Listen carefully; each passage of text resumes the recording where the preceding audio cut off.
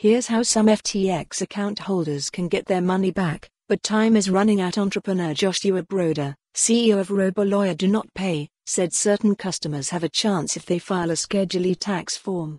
Some FTX account holders can get their investments back, but they will have to act fast, according to Joshua Broder, CEO of Do Not Pay, a chat box that offers legal advice. The entrepreneur told CoinDesk TV's First Mover program on Friday that users can get the money back if they file a Schedule E tax form with their bank, but only if their accounts were funded by an ACH direct deposit or credit card in the past 60 days.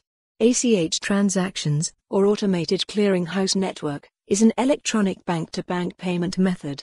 Do Not Pay is offering the exchange's account holders a way to get back their funds free of charge, in part because it received an investment from FTX several months ago. San Francisco-based Do Not Pay was valued at $210 million in its latest funding round in August, which included backing from Sam Bankman-Fried, FTX's now disgraced founder.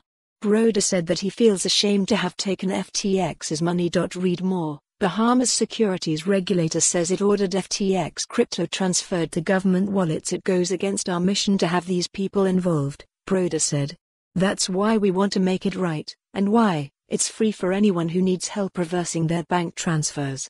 Last week, FTX filed for bankruptcy in Delaware after its business collapsed following a CoinDesk report on November. Follow the URL for the full article. For more on this story, visit the news article link.